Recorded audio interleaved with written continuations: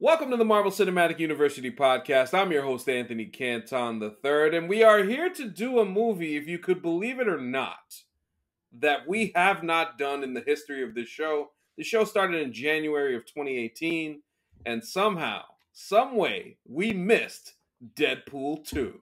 So that's what we're doing right now.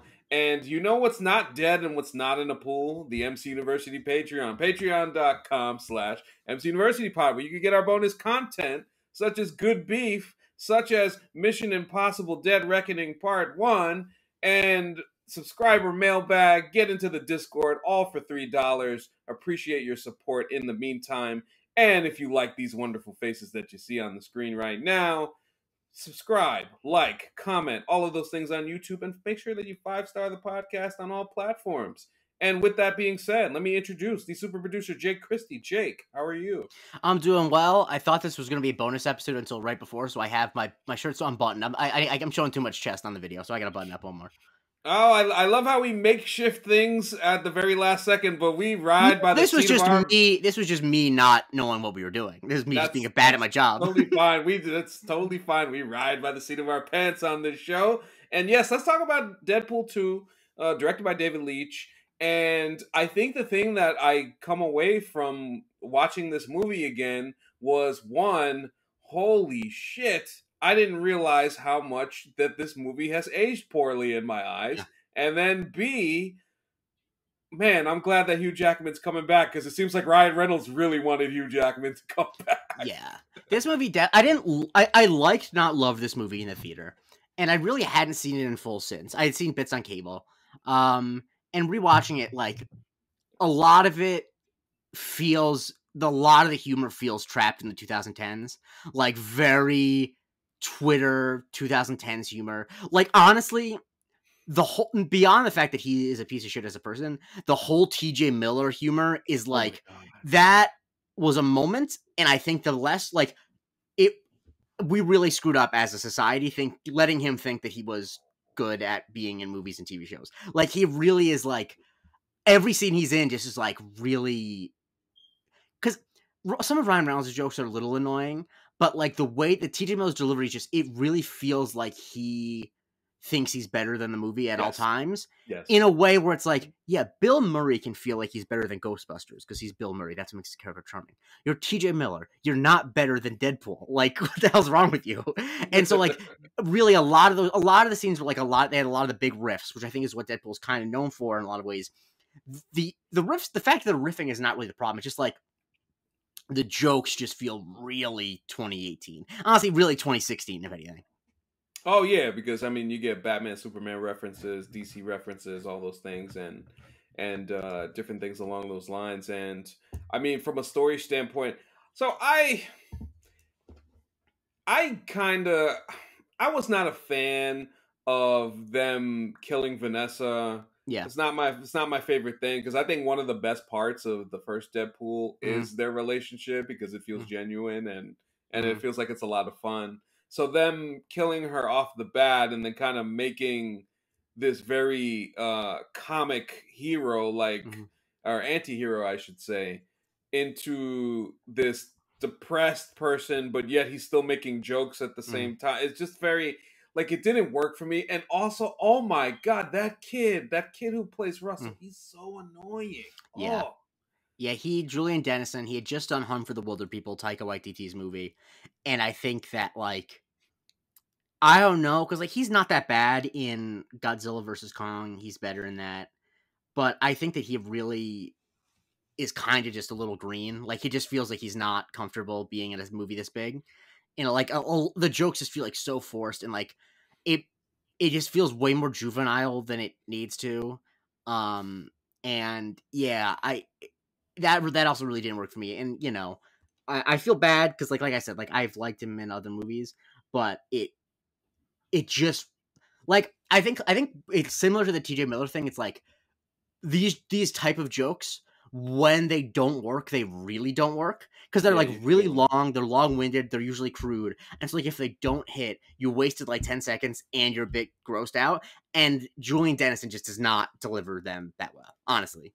Yeah, and it's kind of funny because I remember he was in there was this Kurt Russell and Goldie Hawn Santa movie. The Christmas Chronicles. There you go, the Christmas Chronicles. That I happened to see both of them because my wife really liked them, and I remember he was in the second movie. He was the evil elf, and I couldn't stand him in that too. So I was like, wait a minute, that's right. He was in the Christmas Chronicle. Jesus Christ. And I think that, like, obviously the character's supposed to be a little shithead, like that's part of the story. But like,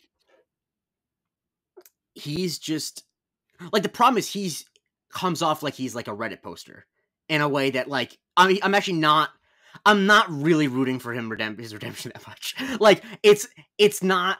I should feel like, oh, this kid really deserves a second chance, and I'm like, this guy kind of seems annoying. Like, what the hell? And like, not in like an endearing way. I really think that like the movie, I think, would work a lot better if you had a more sympathetic performance. And he still is making dumb jokes or whatever. I think the movie would work way better. But at the moment, it's like, you honestly forget that they're doing everything for this kid because he's such a non-sympathetic. Like, you don't care that much whether or not he gets saved. Yeah. It's not something that you really look to in terms of just like overall feeling any types of good about it.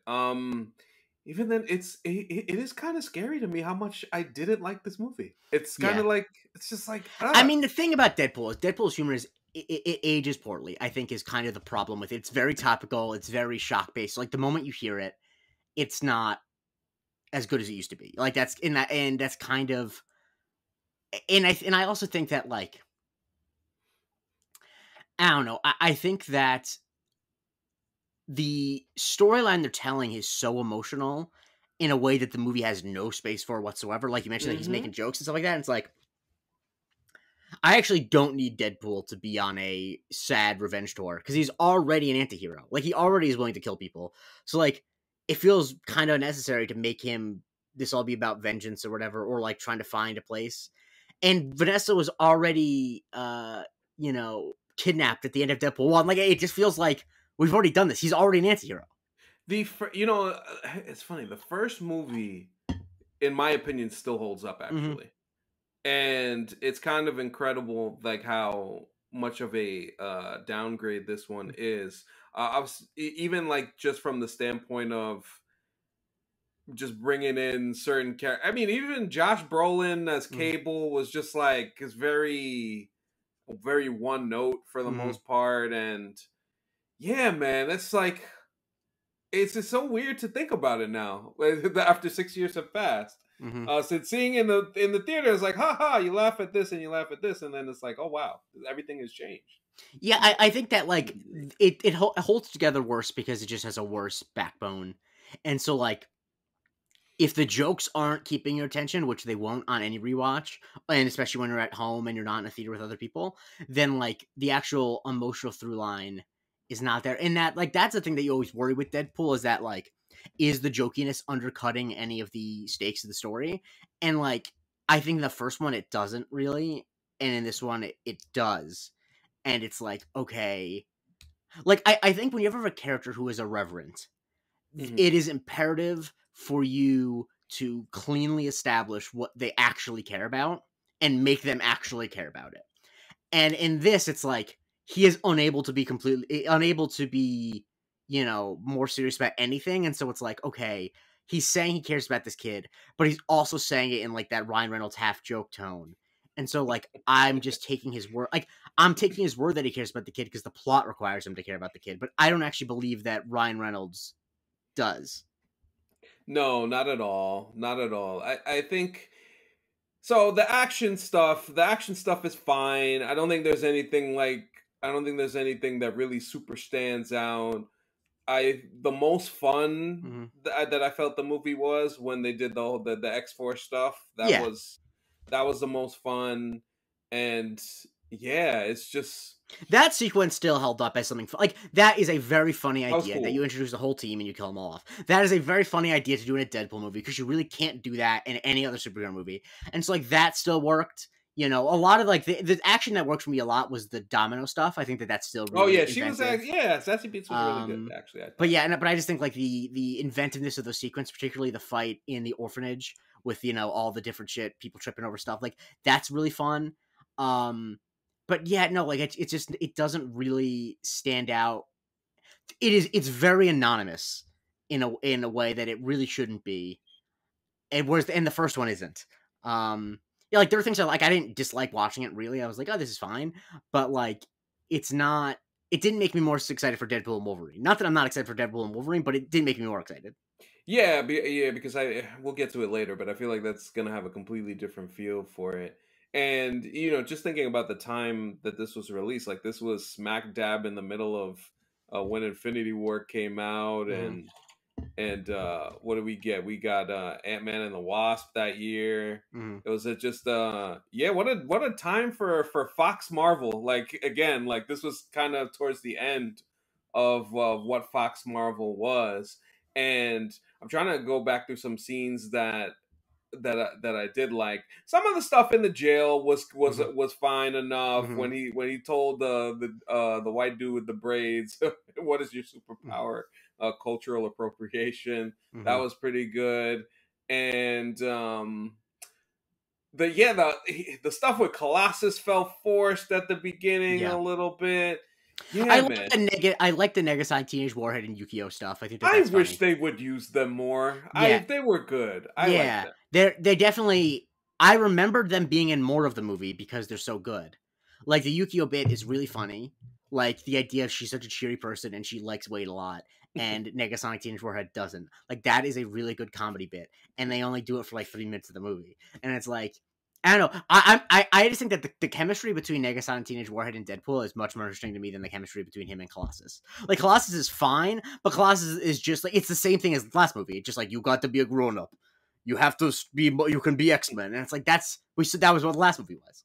Yes, and yeah, I think continuing that theme, like the first movie had stuff that you could have kind of built on there, and I don't know, it just felt like they were. I don't even want to even say. I don't think anybody was mailing it in. I felt like Hmm. they just tried to do the same movie.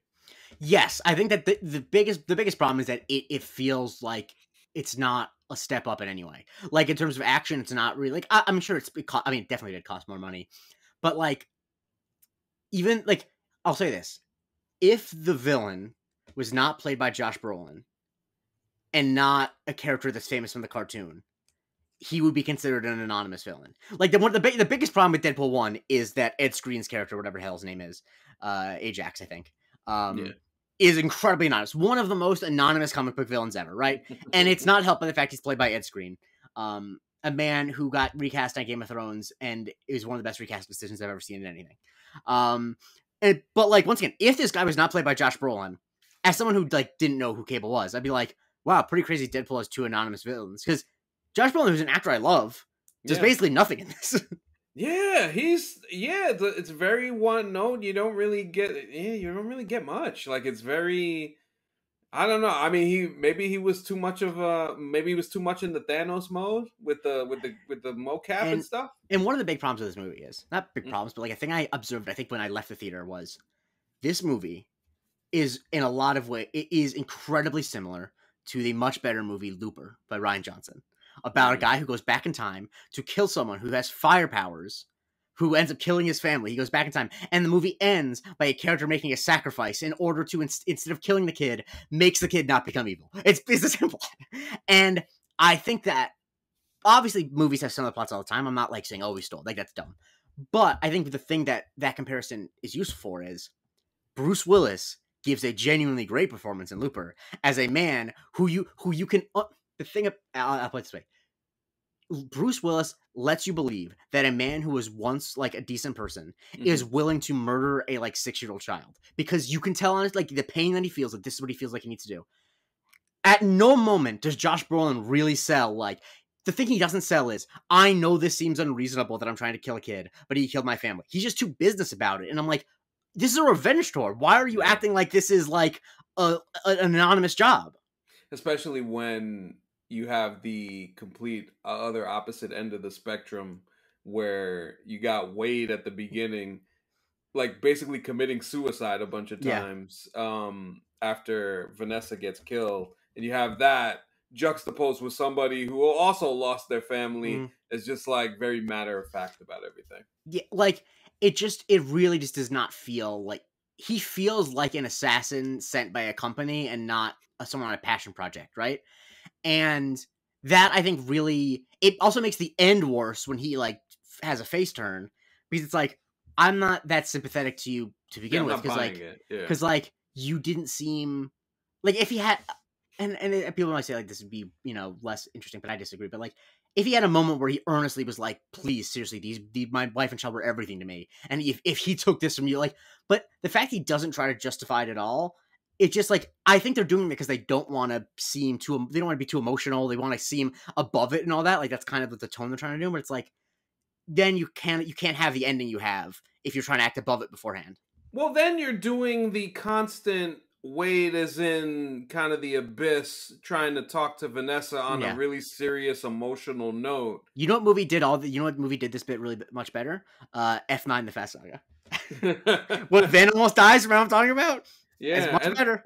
And even Rocket at the Guardians of the Galaxy Volume 3. Yeah, that's another example of that. So, yeah, it's tough. Like it's so weird as you juxtapose this movie to 2018 MCU films. It's like, wow. Yeah. This movie really does feel like from a different time in a way that like is, like it just feels, it also just feels very much like it's from peak Ryan Reynolds. Like obviously Ryan Reynolds is still an ever-present force, but like this is like the moment where he's like, Deadpool is me, where people wanted like Deadpool to host SNL, which like a character hasn't hosted SNL since like the 80s. So what the hell are you talking about? And a character has, don't get me wrong. Like I think Father Guido Sarducci did host SNL, but like it feels very high on its own supply in terms of like every joke is going to be the funniest thing. That these are all. It feels like the movie's conscious of the fact that a lot of jokes from Deadpool 1 became memes, and they're trying to make a bunch of other memes. Yeah. That's a big part of it too. There's not really much to talk about with this movie, but just besides the fact that it doesn't hit the same as the first one did. And I mean, even you get into the post-credit stuff with the time travel, which obviously leads into what we're gonna get with Deadpool and Wolverine and the TVA and stuff like that. Beyond that, I'd say Deadpool 2 was I mean, well, it did introduce an important character. It introduced an important character, Peter. One of the best characters. I just love him so much. Shouts to Rob Delaney. I love that they brought him back. Like I love it in the trailer for Deadpool and Wolverine. I'm like, Peter's back. Okay, all things are right in the world. But I'm glad he got saved. Yeah, for sure. That and to your point earlier, yes, that X-Force, everybody getting killed, Terry Crews getting and the bit where Brad Pitt plays the Vanisher, Oh, that's a nice little cameo. Yeah. Or I love the cameo. I don't know if you realize this. Did you recognize when Cable comes back from the future? Do you know who the two rednecks are? Wait, who are they? They're Matt Damon and Alan Tudyk. Wait, how did I miss that? Well, because he's wearing like prosthetics and stuff. But the fat one who's talking about using wet wipes is Matt Damon, and then Alan Tudyk. You know Alan Tudyk. He's the other one. What the hell? Okay. Yeah. And my favorite thing about that, and this is for referencing a movie I don't think you've seen, but in the credits, Matt Damon is not credited as Matt Damon. He's credited as Dickie Greenleaf, which is the name of Jude Law's character, who Matt Damon steals the identity of in The Talented Mr. Ripley, which I think is very fun. Mm-hmm. And that's that's Matt Damon's best performance ever. Just putting on record for anyone who wants to know. And so I love that movie. Is a masterpiece. If you ever have like 2.5 hours, it's a long movie. Great movie. Because it's also like it's Matt Damon, Jude Law, Gwyneth Paltrow, Kate Blanchett, all looking hot in Italy. It's great. I am making note of this right now. But no, I mean, it's like I said, it is. There are fun things in it. Like there are fun moments in it, but it actually works. It functions a lot better as 5 or 6 scenes to look up on YouTube than it does an actual movie. 100%. I couldn't agree with you more on that. And yeah, so I was going to say the post-credit scenes, obviously Deadpool goes back in time, saves Vanessa, kills Ryan Reynolds, and then kills the X-Men Origins version of Deadpool, which, oh my god, that's another movie. I actually watched the movie for the first time a couple weeks ago, like actually 2 months ago. Really? Yeah, because I never saw it when it came out, and because I heard it was bad. It is not good. It's not as bad as I have been told. Yeah, it is a functional movie. It's not 5% on Rotten Tomatoes No, bad. because like the thing about it is, I was led to believe like this is a disaster. Like the thing about it is, the problem with it is that it was made. It was like a standalone Wolverine movie. But if that movie came out in like 2003, around the same time as like Daredevil, it's like it's better than like Daredevil. You know what I mean? It's like better than Elektra. Here's the other thing that happened with that movie. Before it came out, there Mhm. was a heavy leak, Yeah, and the leak had unfinished CGI shots, yeah, but people were just like, "I'm gonna watch this anyway." So many people watched that yeah. I movie heard about that. that it did not help No, the buzz around it's it a too. dumb movie and it's not very good. But like I was really expecting to be like incompetent, and it's just like No, it's not it's just incompetent. like a Yeah, bad action movie is what it is. But yeah, but no, the whole and the Deadpool stuff in it is like you understand why Ryan Reynolds made it his life's quest to play Deadpool correctly. yes, yeah, because yeah, that was just so ridiculous. Also, it But introduced my favorite fun fact, which is that there have been two actors to play Wolverine in live action. Who are they? Well, the oh, obvious one, well, yeah, we know Hugh, and oh wait, what am I missing the here? kid who What's plays him as a child in X-Men Origins Wolverine, is oh Australian singer Troye Sivan.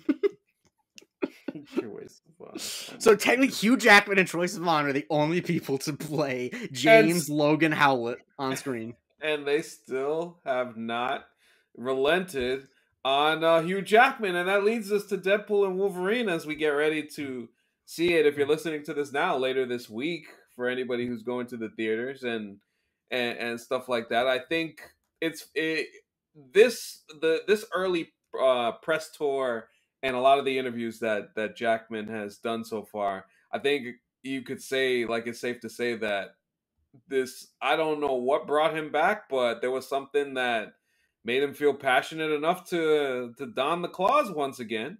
And I think it's pretty cool that he seems so passionate and also happy that he's doing the Yeah. project. I think the big thing is the vibe I get is that Ryan Reynolds and Hugh Jackman, and I think very importantly, and Sean Levy are all really good friends.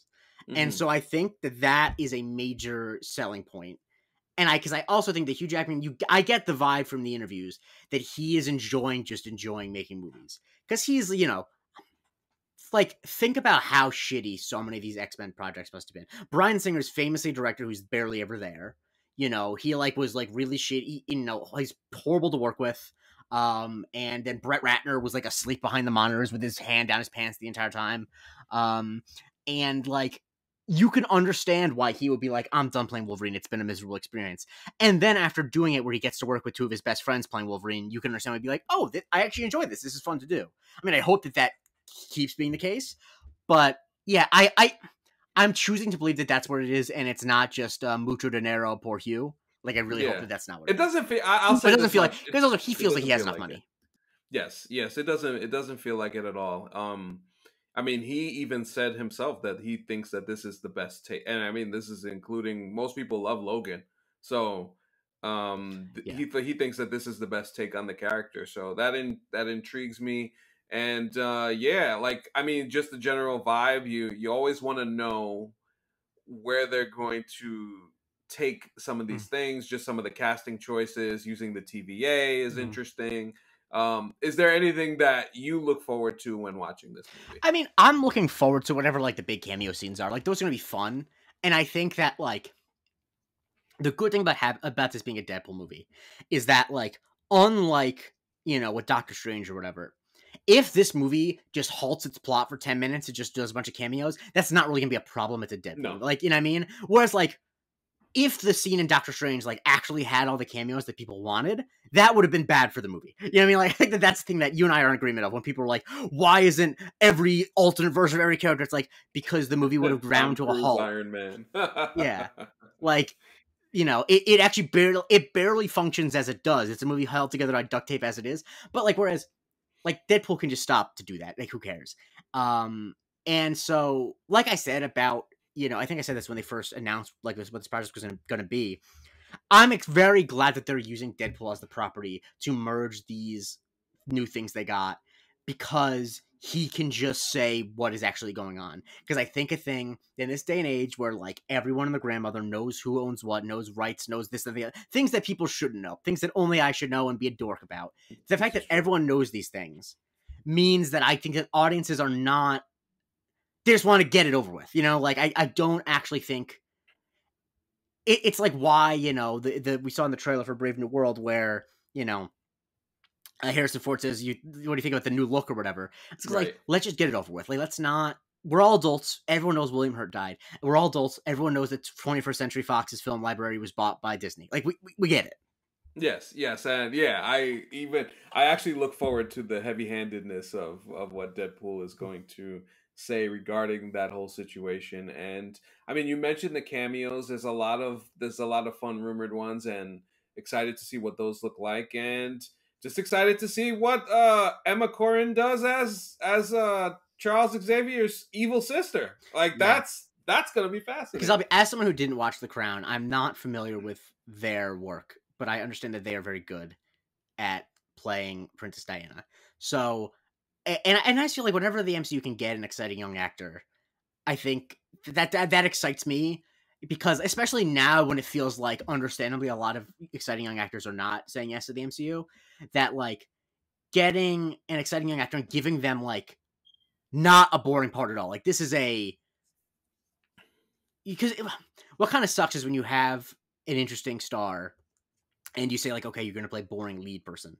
It's like, okay, but like, and then like the exciting characters are all reserved for very experienced actors. It's like, no, let this new person play this, because as I can tell from the trailers and from what I know about the character, like there's some crazy shit that can be done. Yes, and some very meaty scenes to chew on there. And I wanna see the angle of Wolverine's angle. Like, what is that going to be? How do you bring a different version of Wolverine back into this story and see how they kind of explain away the Logan portion of it? Because it sounds like that's what they are going to do. So whatever that looks like for any Logan fans who are just like, why are you decanonizing Logan? And it's like, okay, don't worry, man. Hugh Jackman's back for this one. Let's have some fun. I'm all for the fun. Let's give also, it fun. Not to be dismissive, but part of me whenever I hear complaints that are like, I'm sorry, can you actually put the fries in the bag? I actually gotta go. Like that's like it's like, come on. Like, I understand it on some level, but it's like Logan's still there. Like, you know. Yeah, he's there. That's what counts. I think folks have always looked to Hugh Jackman as Wolverine, and the fact that we thought it was over and he came back again. Now, granted, we'll see what they decide to do after this, and whenever they introduce the actual new X-Men, and what they decide to do with good old Hugh. And I have a very sneaky suspicion that this is not the last ride for Hugh here. It's really crazy that when Hugh Jackman started playing Wolverine, he first appeared as Wolverine in a movie when I was 4 years old, and he will be playing Wolverine, I would suspect, into my 30s. Like, and honestly, I don't, good for him. That's always the thing, is like, if he wants to do it. Yeah, as long as he's happy playing the character, and he believes he could get a lot of mileage out of it continuing. Yeah. Then I don't mind. That conversation can occur down the road whenever they decide to do something different with a different version of it. Yeah, whenever the Australian version of Balco, whenever it gets rated, then they can decide. Sorry. That's great. Deadpool and Wolverine. That was a Deadpool level joke right there. Question. This is just a side note. I've tweeted this before. When are we going to get like the Big Short style comedy movie about Balco? Like that's, I mean, that'll be a good movie. Anyway, copyright J. Christie. No one else make that. Yes. I mean, who would we get to play like the main folks behind it? Like, I mean, because I would make it much more about the actual dudes. Like, I don't want it to be like a Barry Bonds biopic. You know what I mean? I forget. Like the main guy, I think he was Afro Latino, right? Or was he just Latino? So I'm trying to think. I can't remember his name. Yeah, but they were idiot. Like they were like throwing their steroid shit out in like a public trash can. Like real. real dumb people. So like Oh that's my gosh, yeah. anyway. Balco, by the way, was a steroid company that Barry Bonds used. And I just always think about it. I feel like we talk about HGH too much. We don't talk about the cream in the clear. Nah, it just reminds me listening to WFAN back in the day, and I listened to Steve Summers in the evenings, and he called Barry Baroid. And Yep, I remember Baroid. Oh yeah, the guy's name was Victor Conti. yes, Victor Conti. Oh yes. Yeah. Yes. Oh no, sorry, he was Italian. Victor Conti, you don't know. You don't know if that's Latino or Italian. Oh boy, we got a Mike Tirico situation. Well, no. Well, oh yeah, maybe. Yeah.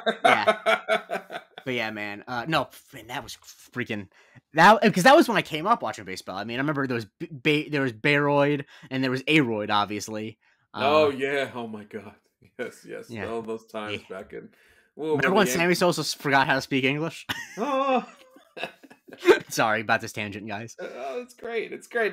No. If you take me back to mid 90s to end of 90s to into 2000s baseball, that is my life. Mid 2000s baseball is what I remember back, because I remember like when I was a kid, my dad and I would watch Baseball Tonight every night, and like so I just have so many memories of like, I don't have like really great. I don't have a ton of memories about frolicking outside and playing in the woods, but I have like memories about how Xavier Nady made me feel when he was playing right field for the Mets. Xavier Nady, oh my God, that's a great name. So many good names. I can still spell Doug Minkiewicz. Like that's how my brain. Oh man, that's another one. Oh, so good. I remember that. Unfortunately, when the Yankees blew the 3-0 lead to the Red Sox, one of their setup men was Paul Quantrill. Oh, of course, Paul Quantrill. Yeah. Oh man, and then also they had two setup men for Mariano. They had him and they had Tom Flash Gordon. Oh, Flash Gordon was one of the guys who played for like 20 years. He was around forever. Yeah, he was on. Yeah, he played for so many teams too. Yeah. God. Oh my gosh. Yeah. This is becoming a remembering some guys episode. We gotta. A lot of baseball as we get ready for Deadpool and Wolverine, which we will have a complete review of that movie next week on next Tuesday, I believe. Right, we're recording next Monday. Well, yeah, that will be out next Tuesday. So yes, it will be next Monday that we will record. And looking forward to seeing what that movie brings. It'll be the talk of the town for at least that weekend. So we'll see what happens. Hopefully it does really well, and hopefully it's a good movie, most importantly. So with that being said, Jay Christie, where can we follow you, sir? You can follow me on Twitter and on TikTok at the Jay Christie. Like I've been saying, I've been doing a fun series of TikToks about tweets. So you can follow me on Twitter, or you can follow me on TikTok about Twitter. There you go. But who's to say I'm addicted to Twitter? Hey, there you go. Yeah, there you go. Check Jake's TikToks like that. That Twitter library thing is starting to take off a little bit. So it's a museum of Twitter. Now, I'm not being a jerk. I just want to make sure that we're branding it correctly. Yes. Yeah, you got this belongs in a museum. That's Harrison Ford. Yes, there you go. And of course, you can follow me on Twitter at AnthonyCanton_3. Follow the show on all platforms at MC University Pod. Like I said, subscribe to the YouTube channel, like, follow, comment, all of those things. Remember, when we get to 250 subscribers, you will be eligible for a chance to get a hashtag Washed Agenda t-shirt. And you want to get one of those because the shirt's really nice. I loved wearing it, and I look forward to wearing it again and getting more of the merch as I can embrace the hashtag Washed Agenda. You gotta. Yes, absolutely. And yes, and as I mentioned, the Patreon, patreon.com/MC University Pod for the bonus content. If you feel free to take a look at some of the stuff that we've already amassed over the last 3 years and change, check it out, especially some of the stuff that we've done over the last couple of months. That should be fun. The boys season has ended by the time you listen to this, so I'm gonna guess that by the time you listen to this, there might be a boys season recap. So that's on deck too. So appreciate everybody for listening and supporting at the same time. For Jake Christie, I am Anthony Canton III. This has been Marvel Cinematic University, and we will talk to you next time.